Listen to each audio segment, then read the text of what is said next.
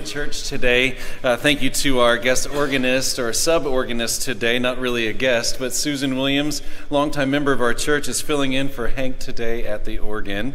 It's great to be here together, to worship together this morning. When you came in, hopefully you grabbed a worship guide so you can see all of the things that are coming up around church, and encourage you to read that at some point, take it with you. And then inside there is a connection card, and please fill that out.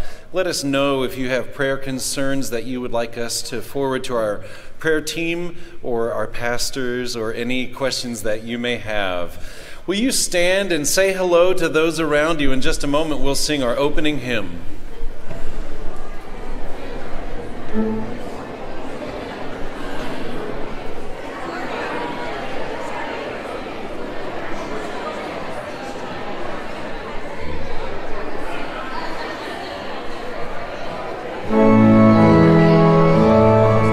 Let's sing together. Come, Christians, join to sing. It's number 158 in your hymnals.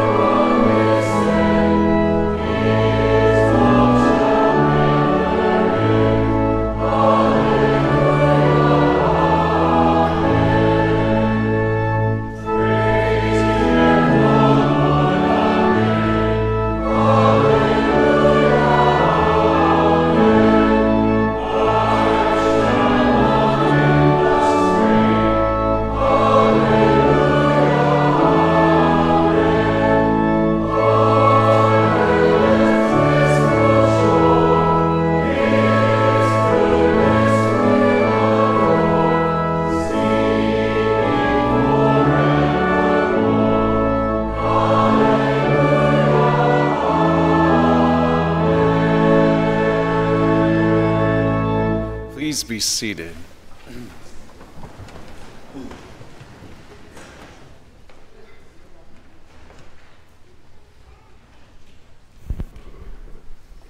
What a great day it is to be here in God's house. Celebrate together all that God is doing. I just want to kind of point out that the referees played a great game yesterday and all the catches that they made. We're here today just to take a breath and to be excited that we're here on Sunday morning. I thought about getting like Snicker ice cream bars and just passing them out to you this morning just to lift your spirits a little bit, but they were melting on the way in, so we decided to hold on to those. Today is an incredible day to be in here in God's house and to remember that God is moving and working in us in all of the things that we do.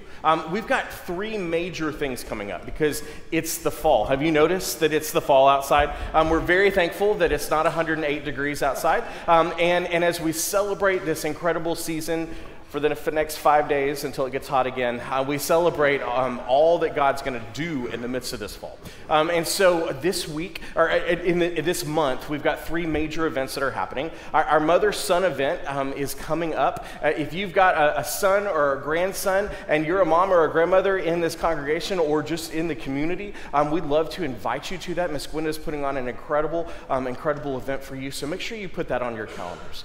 We also have our Good Neighbor Day this that's coming up. And Good Neighbor Day is one of the important parts of our church that reminds us about what it means to be the hands and the feet of Jesus. And there's so many different things that happen on that day. So sometimes when we do mission work in the church, a long time ago we had these very specific events. But we started to ask the question, what happens if we create a place for all different walks of life to come and participate in a way to serve? And so Good Neighbor Day is the great combination of so many different service projects all on one day. And you can be 3 years old and serve, and you can be 95 years old and serve. There's all different ways for you to give of yourself and to give of your heart. So many things to be thankful for. Make sure you check out all the different ways on our website and there in the bulletin on how to get plugged into Good Neighbor Day. Also, we have our Fall Festival coming up, and that's on October 29th.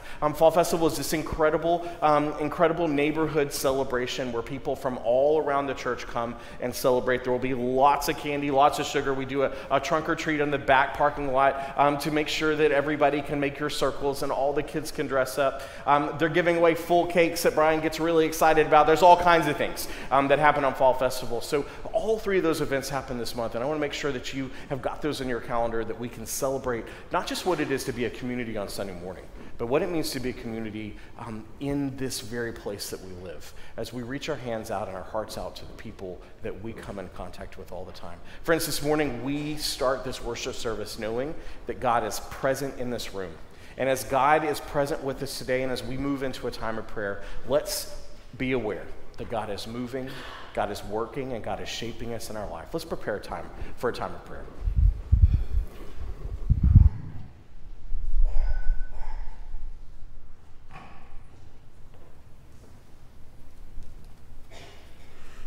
Good morning. Won't you bow your heads with me? Lord, we come before you as worried, grateful, distracted, joyful, busy children. You know what we need even before we do. You know what we seek before we even say a word. Spirit of the Lord, rest upon us. Quiet our minds in this moment as we sit in the silence of your sanctuary. Open our hearts to your presence. Come, Holy Spirit.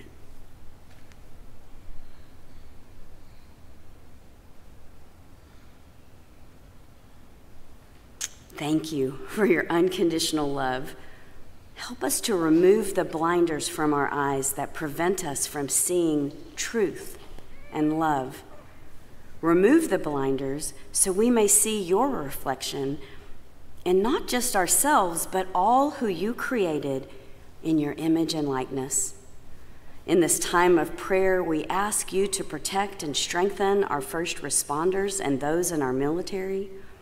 We are so grateful for them and for the leaders in our governments, our churches, our schools. Thank you for the ways you have gifted them. Wrap your arms around these men and women to show them love, strength, and encouragement.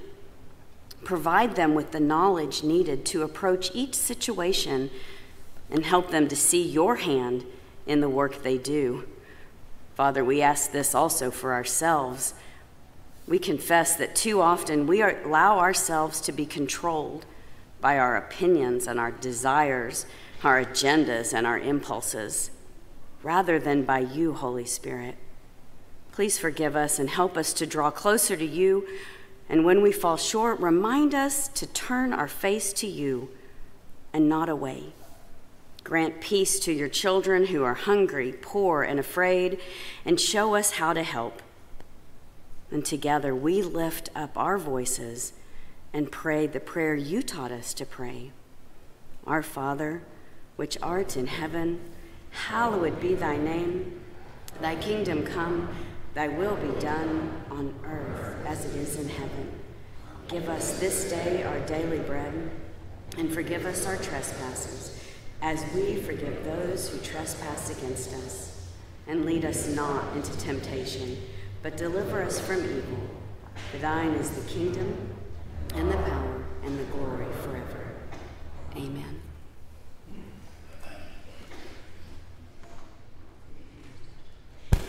At this time, I would love to invite the children forward for a children's moment, so come down and join me on the steps.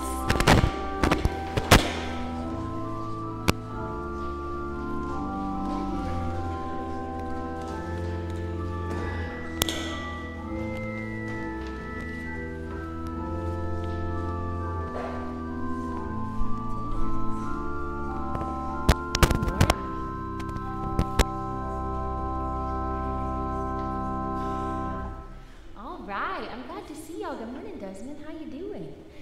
Doing well. That's awesome. I have a question. Have you ever had a tree be chopped down in your backyard? Has it ever happened? Not yet? No? Well, it happened at my house recently, and it made me very sad because I loved this tree. It gave me shade, and it just made me happy. And when you cut down a tree, what's left? The stump, exactly. Do you think something is going to grow out of that stump? No. Is there going to be a new tree come out of that stump? Probably not. It would be very unexpected, and it would be kind of a miracle if that happened, wouldn't it, right? Well, before Jesus came, people waited a long time for him. Hundreds and hundreds of years. And when he came, Jesus came unexpectedly. Do you remember? He came from a young girl who was not married yet, and he was born where? Where was he born? In a barn full of animals, and it was a quiet, calm night, and nobody expected that. And it was a miracle when Jesus came. And in our scripture, it talks about a stump, kind of like the one in my backyard.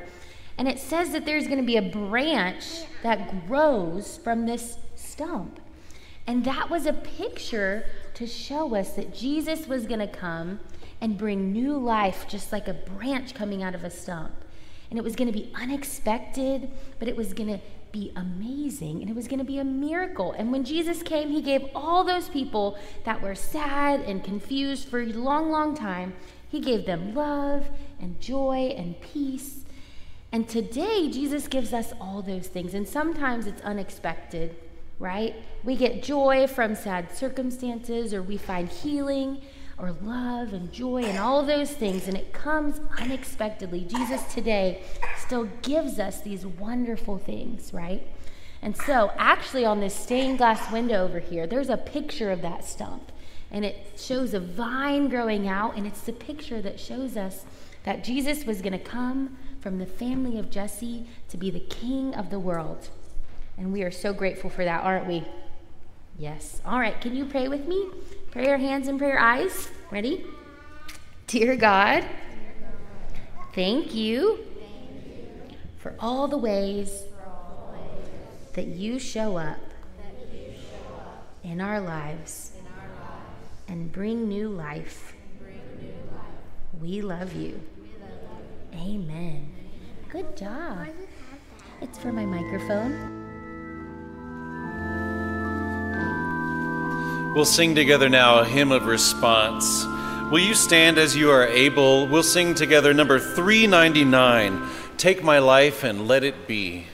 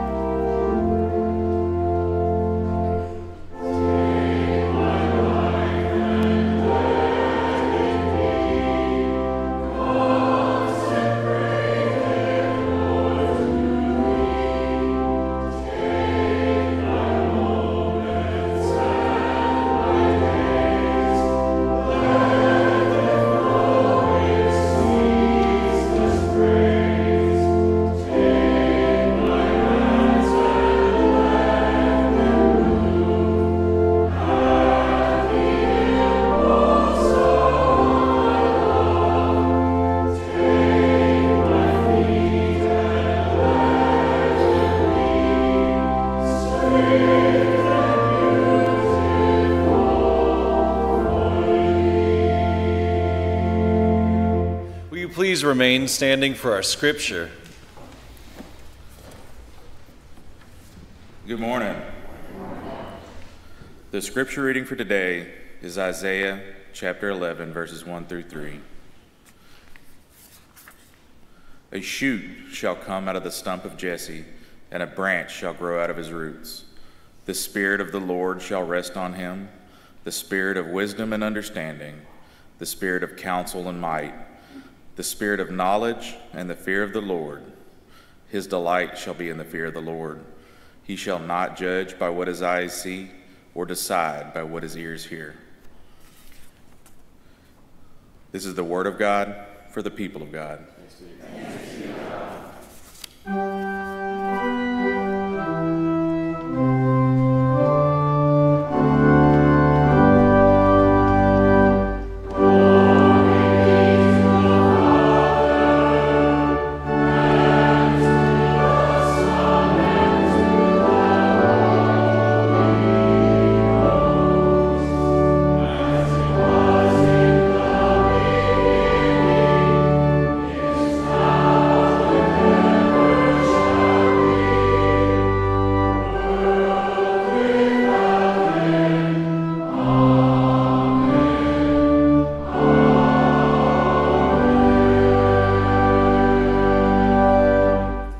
Seated.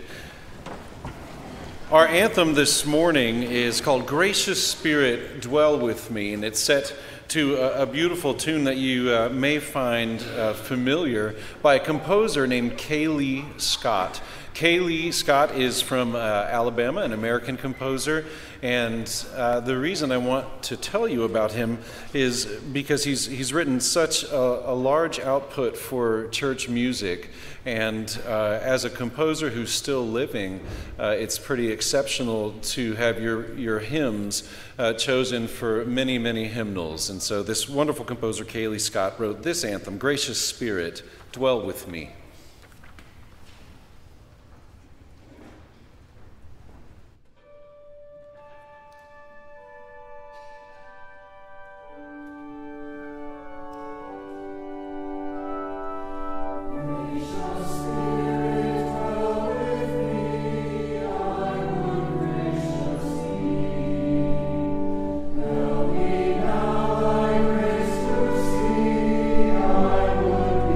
Like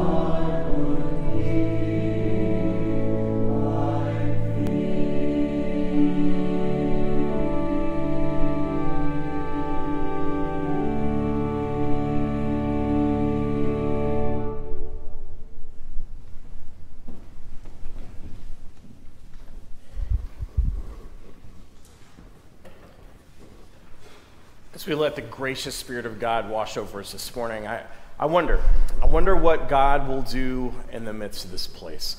John read for us this morning this is an incredible story, a story about how God is a part of a continually evolving movement of how the world and God work together.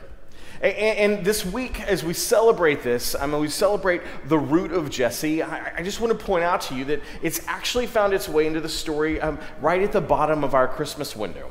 It's that important to us about where this story comes from and where it starts and where it continues to go. Now, you and I are a part of stories all the time, right? Stories about things that start someplace and they end somewhere else. And so this isn't a new thing for us. In fact, it's a real thing that happens before our eyes as life unfolds before us.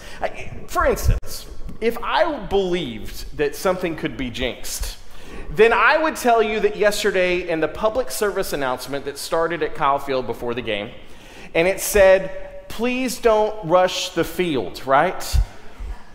In anticipation for us to beat Alabama, right? Don't say that out loud before we get to the end of the game, right? Send the public service announcement up in the fourth quarter during one of the timeouts. Because the reality is that I don't really believe you could be jinxed, but if I did, that would be it, right? Let's not talk about winning before we win, amen? But it's funny because I started to think about the public service announcements over my lifetime as a Fighting Texas Aggie.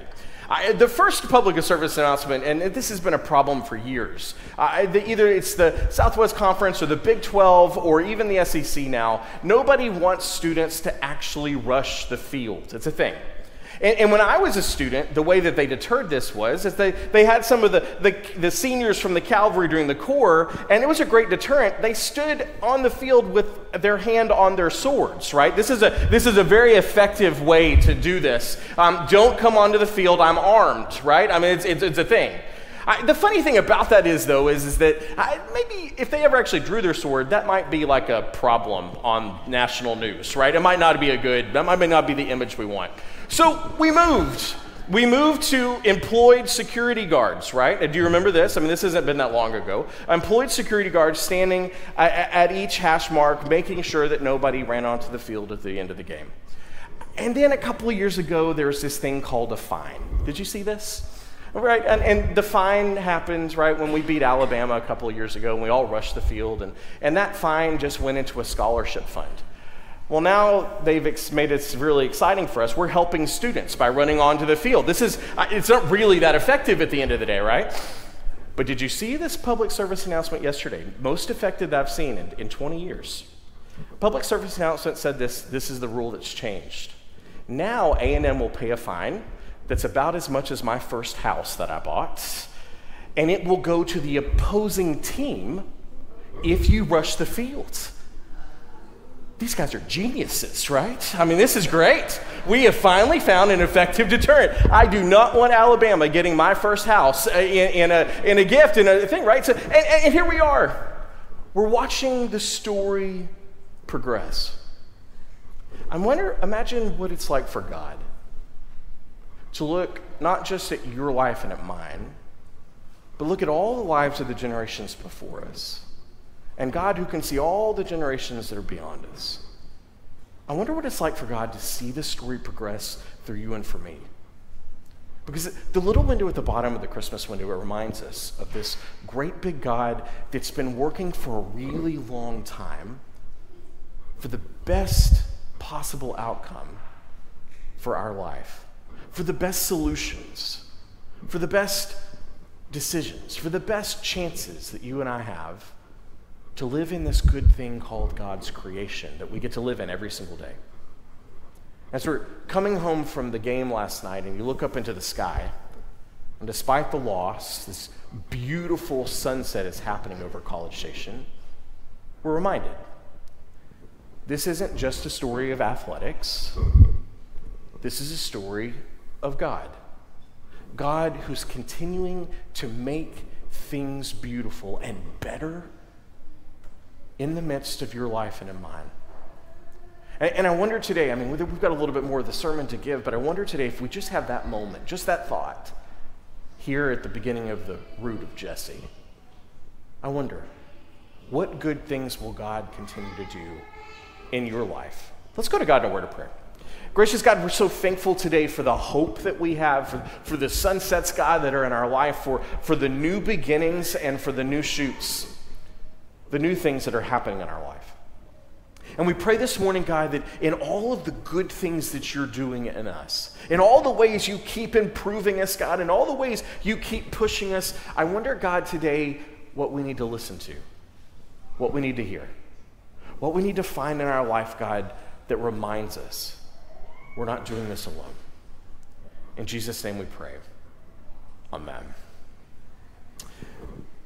A good friend of mine started a project when he was early 20s of his life, started a project with his dad to rebuild an old Ford truck.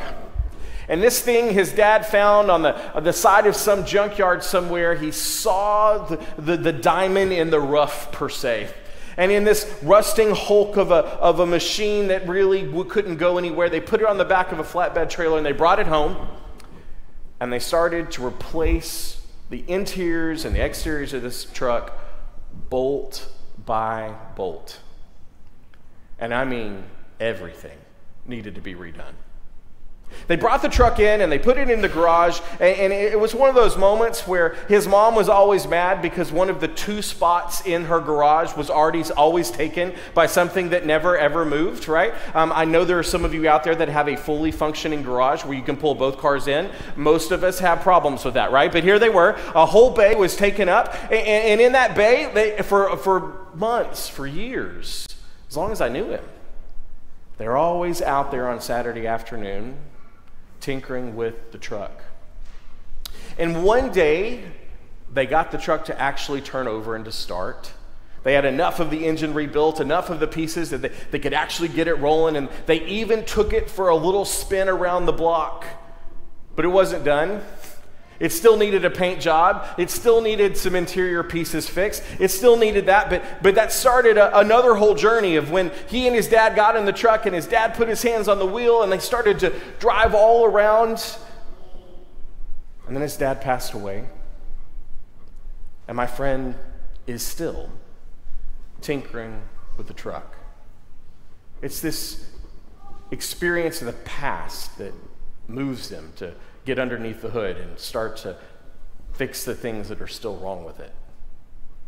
But it's always also the future as he thinks about what will be like for him to work with his children on this truck. It's the story of the root of Jesse. It's the story about how God started 3,000 years ago with just a family, a humble shepherding family. A humble shepherding family in this town called the House of Bread, Bethlehem as you know it.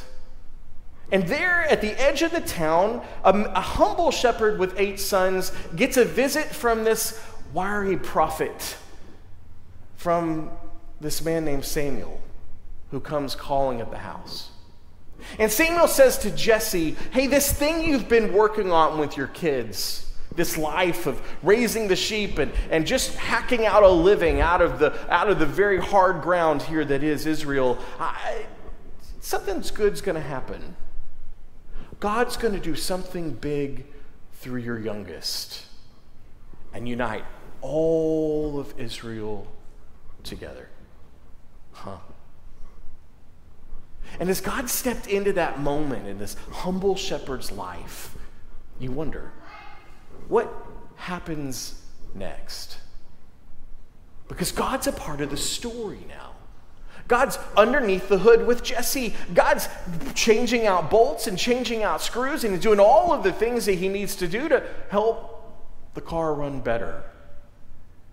What happens now? And the Bible starts to unfold. Not just in one lifetime, but generation after generation after generation, the Bible keeps going. All because God stepped into this humble shepherd's life and did something big. God had a plan to build something. God had a plan to change some parts out. God had a plan to get involved. A couple years ago, one of our students at the church came by to talk to us a little bit about how to build a resume. It was a great think tank process for us, right? As many of us on staff have had to build resumes before. It was really cool to be invited into that process. And we watched this young woman who's very accomplished start to build the progression of all the things that had happened in her life to bring her to that moment. And it started with all A's in high school. It started with a whole list of activities that she had been a part of. It started with all of the service projects she had been a part of. It started with her being instrumental in leading a mission trip with her church to a third world country. I mean, when you started to build all the good things that this young lady had done in her life, it was incredible. And when we got done putting all of the highlights of everything that had gone right for her on a piece of paper, you look at it and you say, there's no way you're not going to get hired. No way that you've done all of this and you're not going to hit it out of the park and get a job maybe at the place of your choice, right? But as we sat there and talked about it, she kind of laughed and she said, this is just part of my life. This is just the good things in my life. There's so much more that's happened to me than that's just on this piece of paper. One of my favorite things about the Bible is that when the Bible builds the resumes of people's lives, such as David, it talks about all the incredible things David has done. But you know what it also reports on? The things that didn't go well.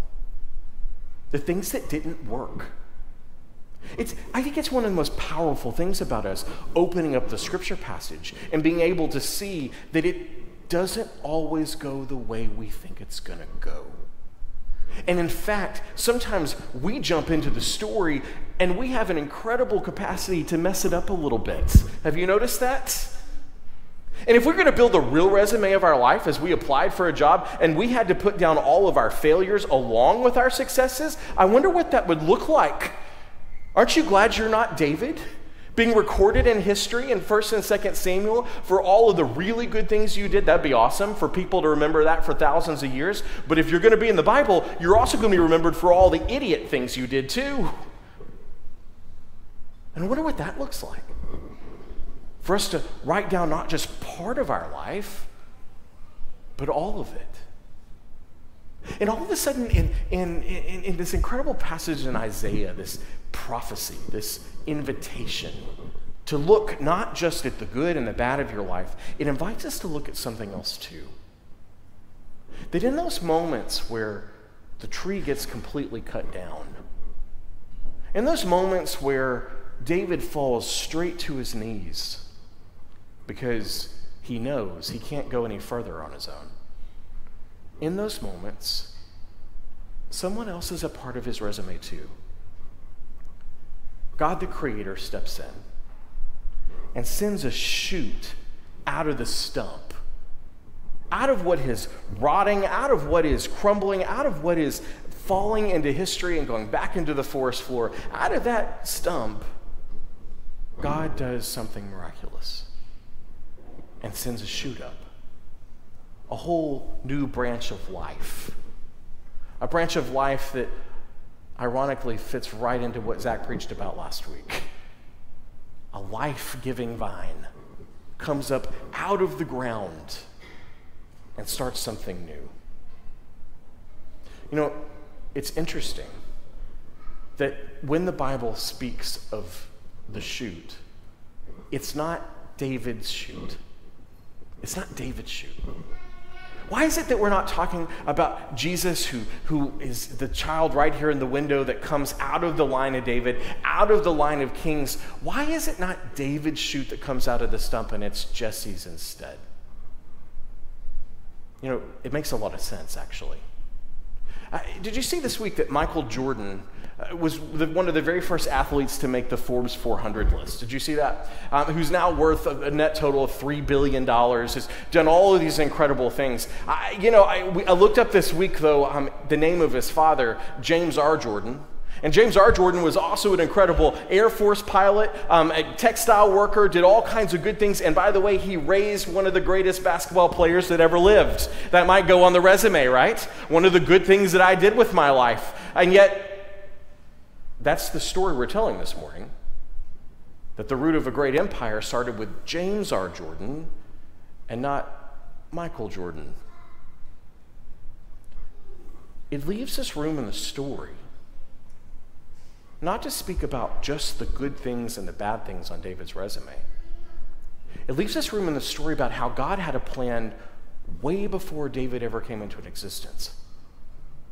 And his name was Jesse, the son of Obed, the son of Ruth and Boaz. Jesse, who was just a humble shepherd. And yet God stepped into Jesse's house via Samuel and said, I'm going to do something big in your life.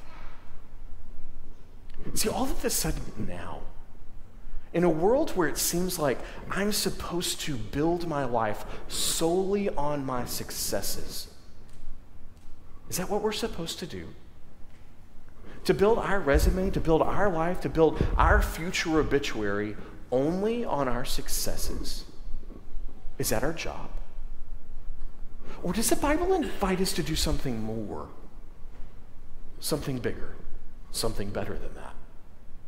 See, the root of Jesse in this story, it reminds us that, yes, I have action in the good things that I do, and I take responsibility for the bad things that I've done, and yet there's another story too.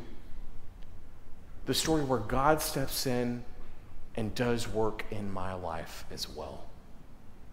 When God steps into the very root of who Jesse was and says, Jesse, through you, I'm going to change the world in the generations to come.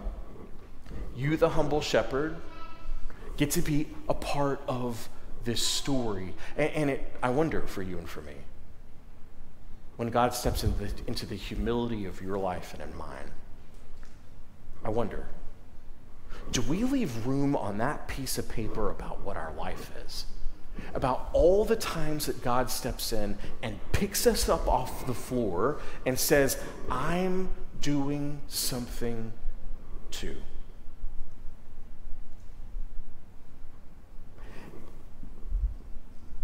When I went to visit my friend not too long ago, the garage that his father had been sold after he passed away. But my friend had taken the truck and he had driven it to his garage, and much to his wife's excitement, parked that truck in that garage. And now she lost a whole bay of her life in one of the spots that she could have parked her car. And he's still changing bolts on the truck today. And he's gotten a whole new paint job on it. He's continuing to make it look better. He's continuing to fix what's broken. He's continuing to help enhance what's already good. But there's one thing I asked him. I said, is it all redone at this point? I mean, after 20 years of redoing this truck, is it all redone? Is there any original part that's left? He said, yeah, there's one thing. We got into the truck and we sat down, and he said the steering wheel is still the original.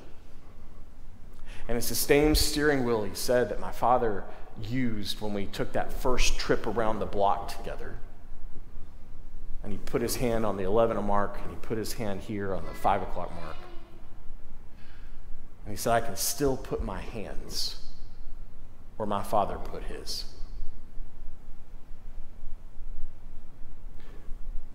You know, the thing is as much as the world has changed, as much as we've gone from the sabers of the core to the new public service announcements inviting us to give a gift to our opposing team, as much as the world has changed in the fact that cars can drive themselves now, evidently we don't even have to put our hands on the steering wheel, as much has shifted in our life. You know, there's one thing that's still original. That God has his hands on the steering wheel of our life. 11 o'clock and 5 o'clock. And God hasn't let go. And as easy as it is for us to sit down and put out a whole list of the successful things that you and I have done in our life, of the checklists of all the things that we've done right, and maybe if we're even real and honest with ourselves, maybe we put on the other side too, the checklist of the things that we have done wrong, the things that we need to get better at. Maybe that's a full picture, but is it really a full picture at all? Unless we make the whole other column. The column of the fact that God still has his hands on our life. You can grab the steering wheel where the Lord still is, moving us down the road. And in the root of Jesse, we're reminded God's still moving. Thousands of years ago, God stepped into a humble shepherd's life and said, hey, you're going to do some good things and you're going to do some bad things, but I'm going to do some work as well. In the windows, you'll notice that at the top right, we have the words from the Bible that we feel help empower each window and lift up the Word of God every time we walk into this place. But underneath each of those words, you'll find a vine. A beautiful golden vine that the Fosters have beautifully painted in there. And as Scott paints that work, and as we get all that vine just right, it reminds us that, well, that grows from somewhere. It grows all the way back from the root of the Jesse tree. And it keeps growing, and it keeps moving, and it keeps driving us in our life all the way around us, and all the way through us, and all the way with us as we go further into God's great future. There's one part in the truck that's still there. The place where God puts his hands and hasn't ever let go. Let's pray together.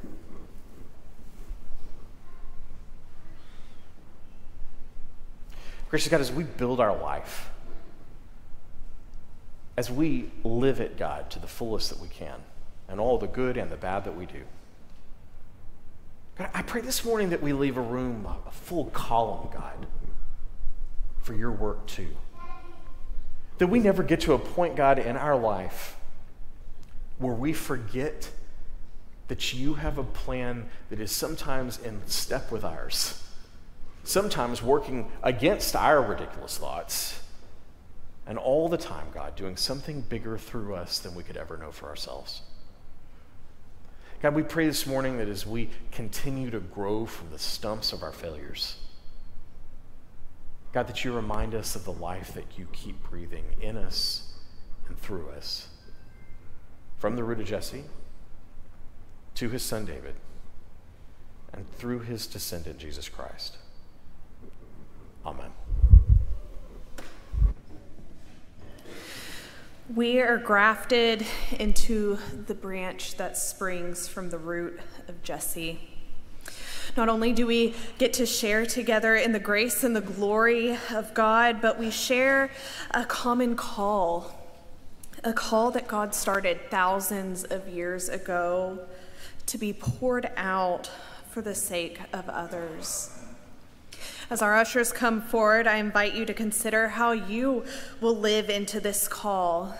Today, our dollar offering will go toward Good Neighbor Day, a day that is dedicated to our church pouring itself out for the sake of our neighbors. Let us pray.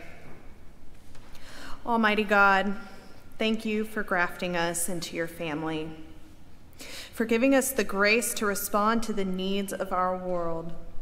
Bless these gifts of our efforts.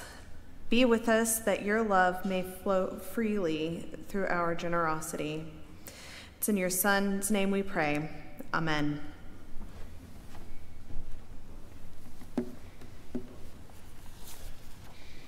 We'll sing together the hymn, Be Thou My Vision, while the offering plates are being passed.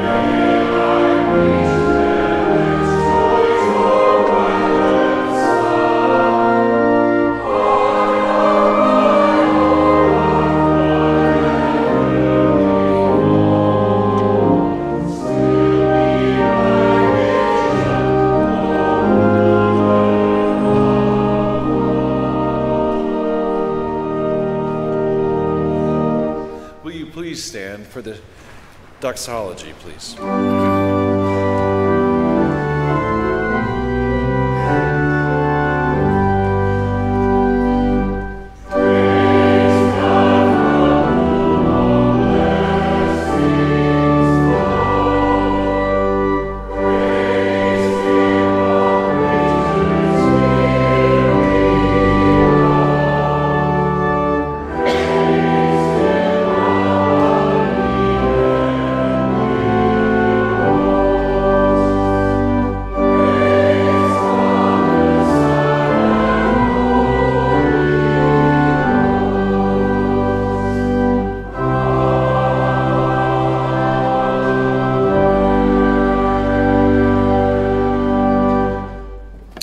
Let us continue to stand as we affirm our faith with the Apostles' Creed. I believe in God the Father Almighty, maker of heaven and earth, and in Jesus Christ, his only Son, our Lord, who was conceived by the Holy Spirit, born of the Virgin Mary, suffered under Pontius Pilate, was crucified, dead, and buried. The third day he rose from the dead. He ascended into heaven, and sitteth at the right hand of God the Father Almighty. From thence he shall come to judge the quick and the dead. I believe in the Holy Spirit, the holy Catholic Church, the communion of saints, the forgiveness of sins, the resurrection of the body, and the life everlasting. Amen. Amen. Church, the same God that brings life through a stump, growth through our failures, is the same God that calls us into community, because we cannot do this alone. And so today or this morning, if you're looking for a community to plug into, I would invite you to come down to join a conversation with our pastors. Find Michael Ellis in the Welcome Centers or reach out to us sometime this week. We would love to walk with you in this journey. Amen.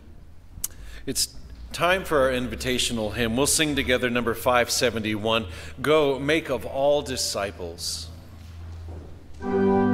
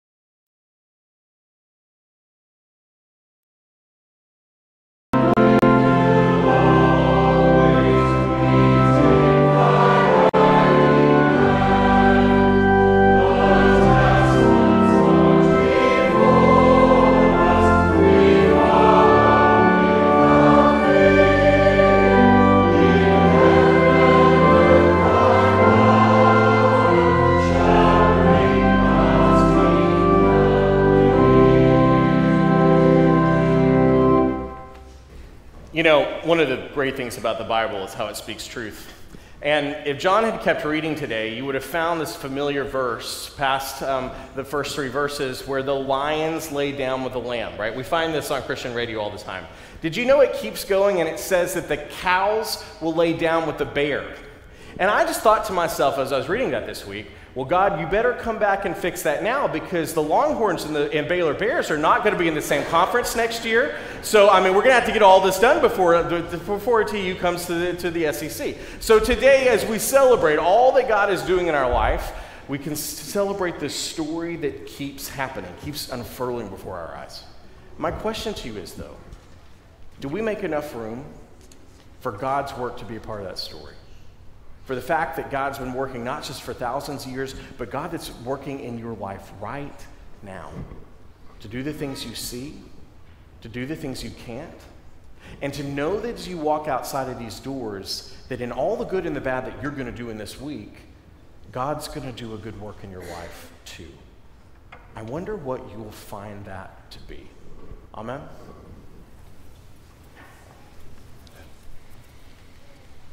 We'll join together in singing our benediction now. Please join.